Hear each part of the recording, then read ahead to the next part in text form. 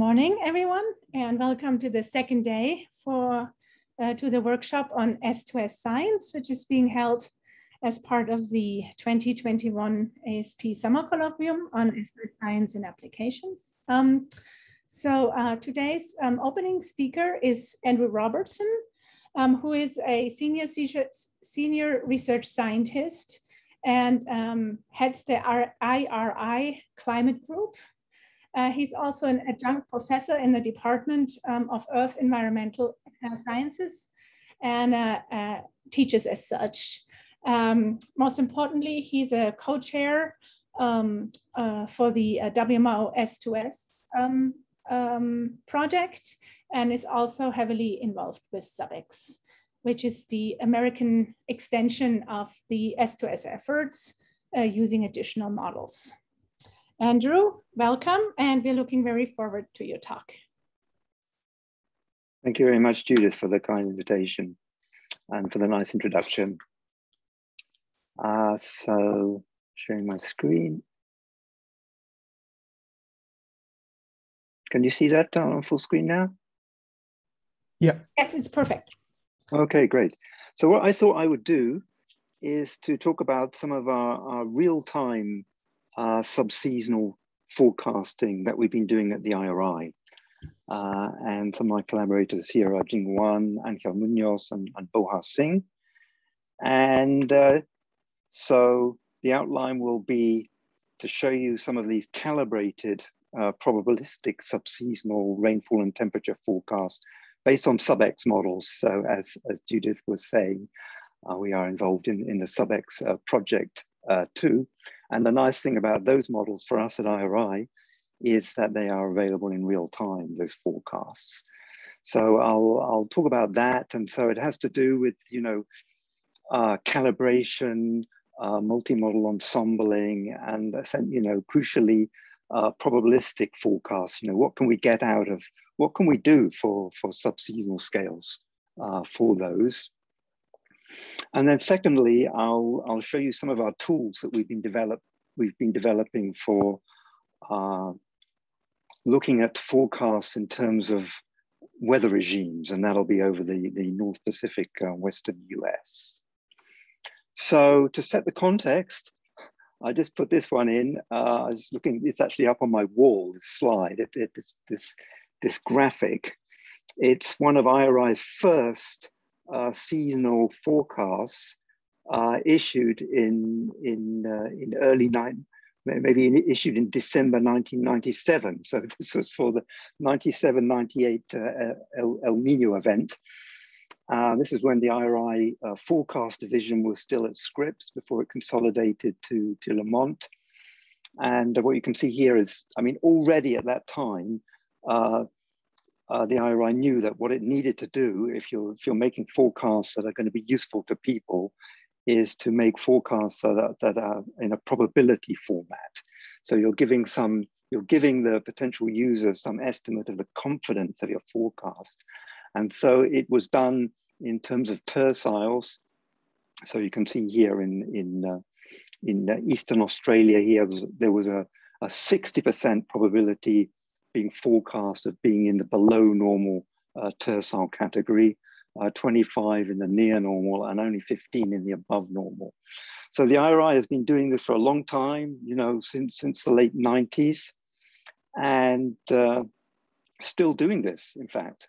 At the time that was all done, forecasters sat around a bench, that's before my time, and really drew those lines on the maps, but since became fully objective and automated. And the question is, well, can you do something for subseasonal forecasts as well?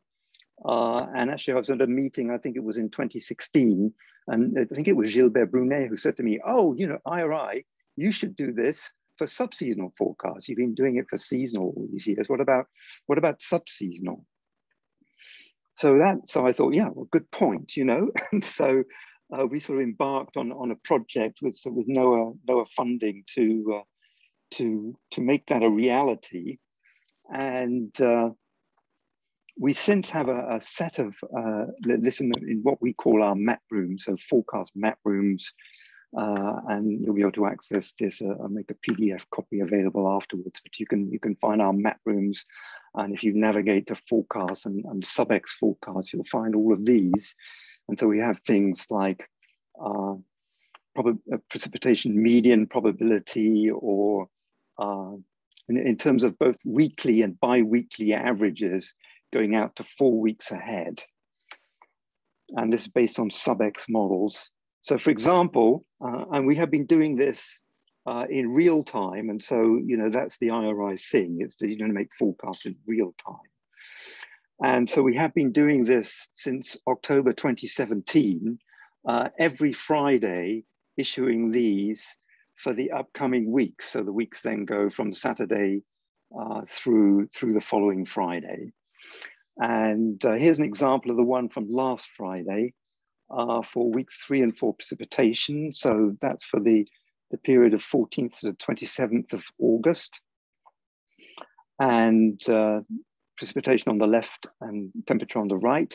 So what we chose to do was actually just format it in exactly the same way as the seasonal forecasts were formatted, so that would be something that users are familiar with, and maybe they can get a grasp on what these forecasts are saying, and then we can see, well, what's the information content of these forecasts? Is it similar to seasonal ones? How does it stack up against that?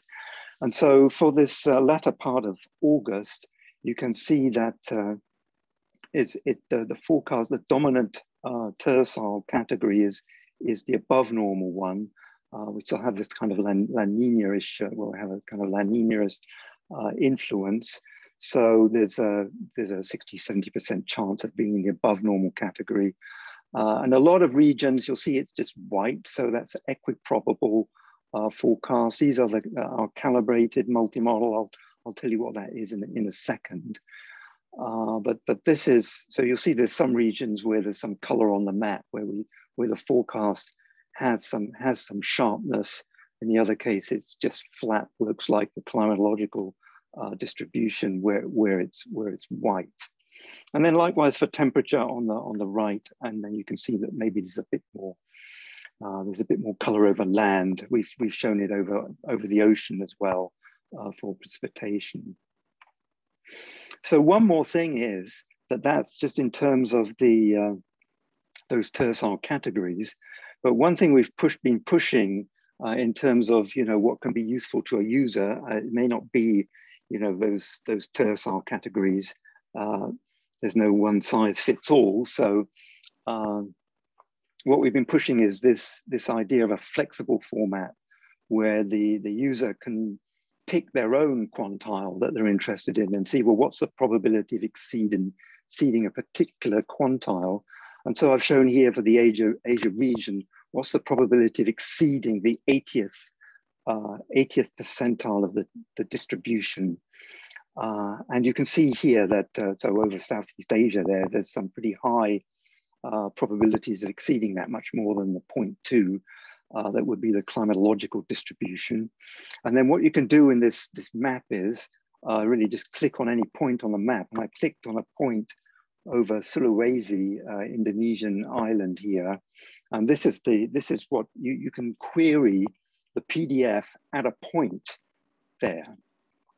And so the dotted line here, well, let's look at the bottom first. There's the climatological PDF for that point, peaking at about 20 millimeters per week. But then you can see here in the green line, that's the forecast PDF. And so it's shifted to the right, a wetter forecast. So the PDF has been maybe compressed slightly and shifted to the right. And then the user could query this in terms of, well, what's the probability of exceeding 40 millimeters of rain per week? And that's gone up from a probability of something like 0.1 up to a probability of 0.4. So you could get some guidance on likelihood of floods, for example, or droughts likewise if you looked at the other table of the PDF. So how was this made? As I said, it's made using output from sub-X models, and which we have archived in the IRI data library. And in order to make this product, what we did was we found 3 models that all issued forecasts on the same day. So all issue on Wednesday. Wednesday starts. The CFSV2 is issuing every day, so that one's easy. And then we've got the NOAA GEFS model and the Esrel FIM model that we've taken as well. And what we do is we do the calibration grid point by grid point on a 1 degree grid of this GPCP precipitation grid. And then for each point, start and lead, we fit a regression model for each model separately. We calibrate each model separately. We make a forecast of the probability, and then we make a multi-model average of those probabilities to get the forecasted precipitation at that point, or likewise for temperature. And then the way that we do this, how do we do what's the regression model? It's a logistic regression model. So in order to forecast a probability, we use logistic regression. And the predictor for this regression is actually the ensemble mean of the forecast model. So we're not using the individual ensemble members. We use the ensemble mean of the forecast, each model. And we actually add another predictor here, a second predictor, which is the quantile that we're predicting for. And this is this is the extended bit in the logistic regression. And it allows us to make probability forecasts that are consistent for different thresholds. So this is another snapshot of that map room. And if you look, what we have also is if you choose one that's an older forecast. So this, for example, this is from the 7th of August, 2020, where we have observations for that 2-week period. We can look back and see, well, what was the observed percentile? So plotted on this map for the 22nd August to the 4th of September, 2020, that's the observed percentile against the hindcast period of 1999 to 2014. And so I'll draw your attention to a region where the forecast worked well, which was, say, over Pakistan here. If we look in the Pakistan here, we can see that it was heavy rainfall at that time, was around about the 90th percentile. If you compare that bi-weekly average with the ones from each year from 1999 to 2014. And we had indeed forecast a high probability in the above normal category. So that's one example where the forecast worked relatively well, but you can find others where it didn't work as well. So for example, over Indonesia, in this case, I guess we were just around the 66th percentile, but plenty of places where you can see that, well, we did quite well over China, but other places maybe not so good. So you can query this map room. You can go back to 2017, and look, and if you have an event, and look how well this particular MME captured the forecast. So that's one way to verify. Another, of course, is to use a skill score, and so we have map rooms for the rank probability skill score, and so you can look at that by month and by lead time. So this, we have weeks 2 and 3 and 3 and 4 on the right here. So these are for August starts, and you can see that we do actually very well. We have very high skill scores here, getting up to 0.2. I mean, that's actually quite good for RPSS score. So this is a region where two particular drivers come together, S2S drivers of skill, ENSO and MJO. So they're both contributing here to the skill over the maritime continent. It's the dry season here, but you still have good skill. Over India, at weeks 2 and 3, over Northern India, you see there's some skill in these forecasts, but it's mostly gone by weeks 3 and 4. I'll just show here an example of a particular event. heavy rainfall event over the state of Bihar in northern India in 2015. If you plot an anomaly for that weekly period of the 6th to 12th July, we had positive rainfall anomalies over in this kind of diagonal band with dry anomalies to the south. And if we look back at the forecast made, what we call the week 1 from the beginning of that week, or if you go back to week 4, you can see that the models do capture this kind of intraseasonal oscillation pattern. In that case, it was really sort of kind of a random case that I selected, but I guess we got lucky with that one. And you could sort of track that back to a very high intensity MJO event over in phase 7 during that period over the Western Pacific. And if you look at a phase composite over phase 7, you can see this dipole of the ISO over northern India that led to this, over India that led to this ability to make a forecast at this time. So, I mean, these are really, you know, forecasts of opportunity. And I think the point to be made is if you use this kind of calibration to make forecasts, if you calibrate your forecasts, then in times where there's no signal in the forecast or there's no skill, you will just get the climatological PDF. You should just get the climatological PDF coming out of it.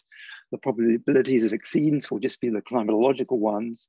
Whereas if there is, you know, some active episode, only then will that forecast PDF deviate from the climatological one. So that's the goal of calibration, to enable such forecasts of opportunity to be done really automatically. And I'm just showing here that we have these also for, you know, week 1, week 2, and there's much more skill obviously at week 1, but you know, to make the point that there can be useful skill, say at week 2, which might not be or even week 1 for that matter, that might not be in, you know, what we think of as the S2S forecast range, but these are formatted in a different way from what we would think of a weather forecast, where you're looking at the forecast each day. This is using weekly averages, which can be, you know, useful to certain decision makers to look at, well, in week 1, in terms of the coming week, what's the probability of being above, below normal, etc., or week 2. How does this compare with that skill that I'm showing you? How does it compare with IRI's skill for seasonal forecasts?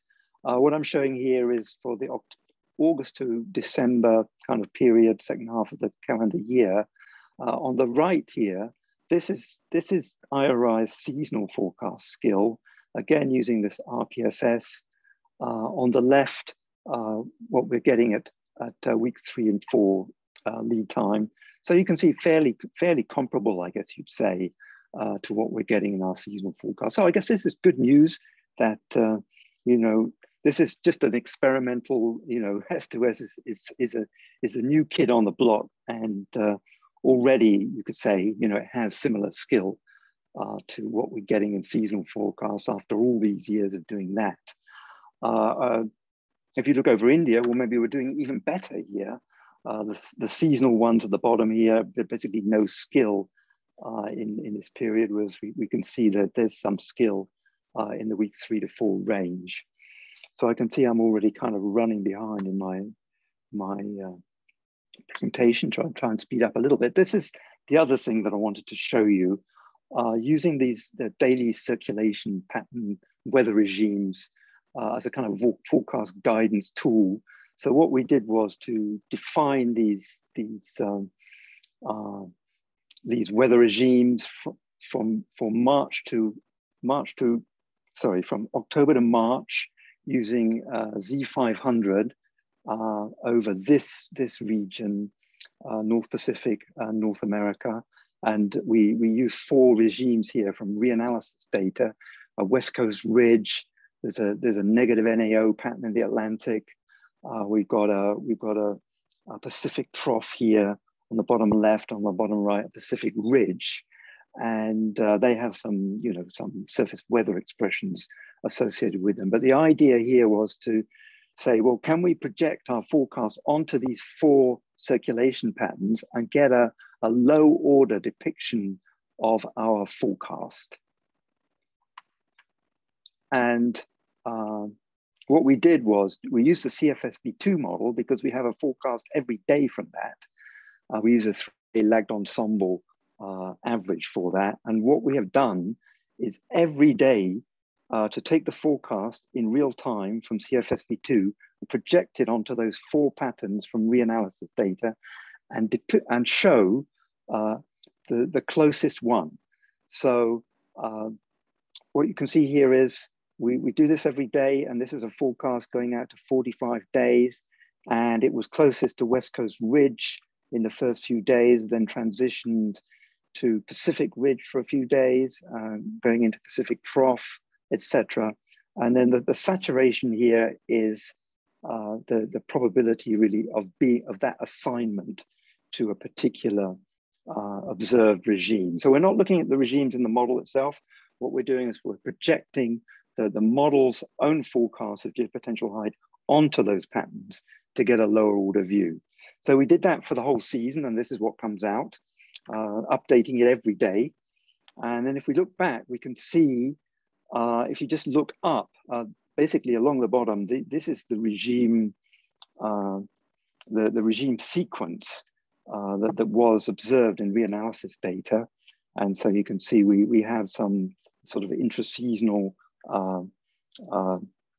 transitions between various regimes here in the dark blue in the Pacific Ridge regime.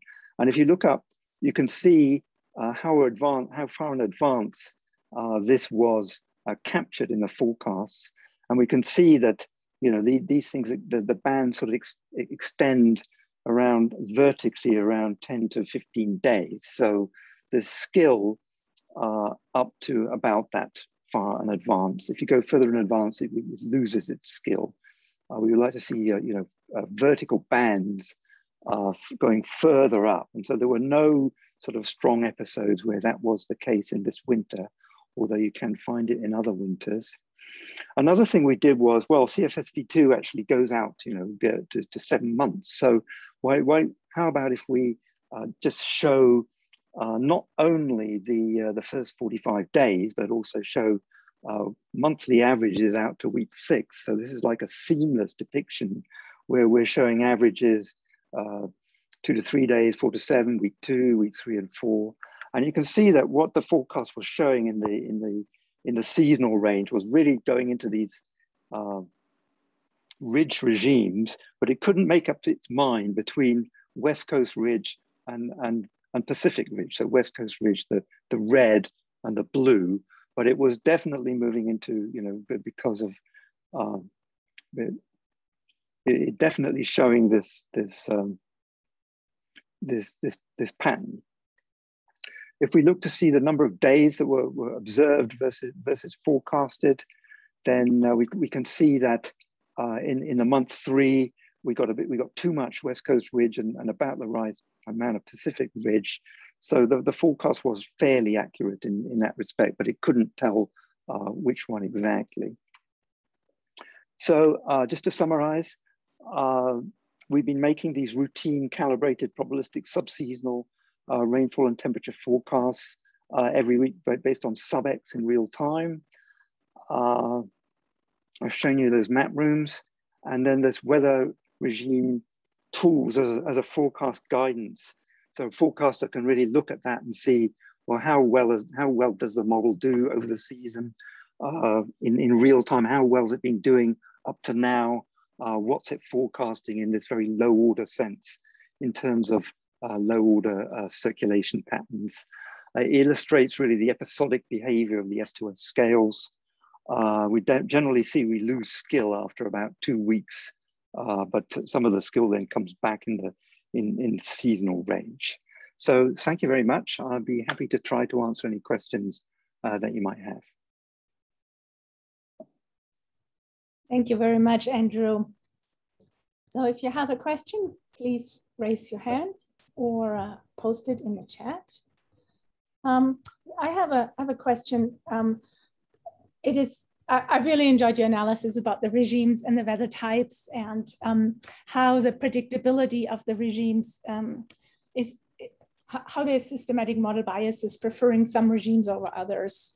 And I'm wondering, where would you start in model development to address some of these issues you're diagnosing? In model development, I couldn't possibly tell you. I mean, that's up to you, model developers, to tell me that. I mean, it's we can, I guess we can, you know, we can give some depiction of what the models do, and if when you know have a La Nina event, they move. You know, we can see that they very much forecasting these ridges, but they may not be in exactly the right place. But if you look in the seasonal forecast for the Western US, we did do quite a good job. You know, the model did a good job of capturing that on the seasonal range. On the subseasonal range here, not quite so clear. So I think it's a hard question to answer. You know, what model developers should look for, but maybe, you know, some of the things are to look at. Well, this can tell you. You know, it can highlight particular drivers. You know, it can highlight, you can, you know, relate this behavior to ENSO. We've looked back in previous winters looking at this, and you can relate some of the episodes to the MJO as well. So, you know, if something was captured, maybe you can relate it or not captured. You can relate it maybe to whether or not the model captured the MJO and whether or not it captured its teleconnections. I don't know if that gets to some along the lines of what you're asking. Thanks so much. Will has a question. Will, why don't you mute yourself? Hi, Andrew. Thanks for the great talk. I was noticing in your extended logistic regression, you're only utilizing the ensemble mean information and nothing with the dynamic ensemble spread. I was wondering if you could talk about what motivated that choice and if there isn't actually any skill in the ensemble spread that would assist in the calibration. Yeah, so that's a good question, thanks. In our work on the seasonal forecasts, we've never found any information in the ensemble spread. I think, you know, the spread skill relationships are, you know, they have value at the weather scale. At the seasonal scale, there's not really any evidence that there's any value in that information. Maybe in the subseasonal range, I think it's still an open question as to whether there's some spread skill relationship that you could use. You know, if you have a tighter PDF that you could really, you know, make a more confident forecast in that case. So I think they call it heteroscedastic. If you add here, you know, you can add another term for the spread of the ensemble that could be included in here. And I think some of my IRI colleagues have actually tried that. We haven't managed to get any more skill coming out of doing that thus far. Okay, thank you. Any more questions? If not, yeah, I had one. I guess they're not coming out of the chat though. It's okay. You don't need to put it in the chat. You can just unmute yourself. Yeah. Okay. Yeah, Andy, I had sort of a practical question actually. I've been wondering about a bit, and I was curious what your take was. Do you think that users are on balance? Obviously, they're individual users, but on balance, are they better served with these routine probabilistic forecasts, or maybe more of a sporadic approach where it's sort of a null forecast until there's a quasi-deterministic forecast of opportunity?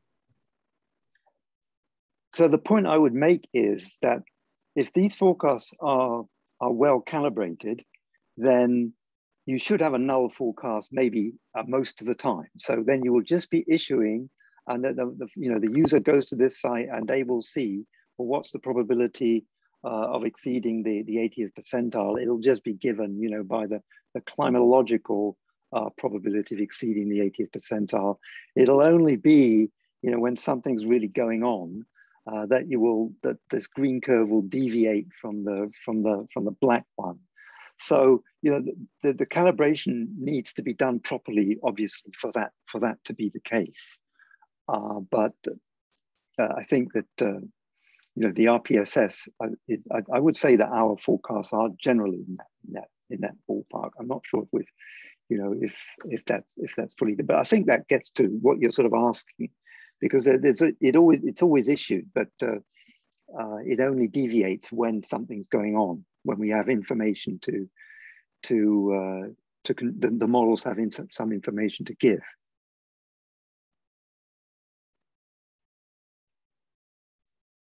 Matt, was that you happy? Well, this is actually very, like I said, it's almost a philosophical question. It's probably better over beer if we ever meet sometime again. Okay, sure. Academic world. Yeah. Thanks, that was a good answer. Yeah.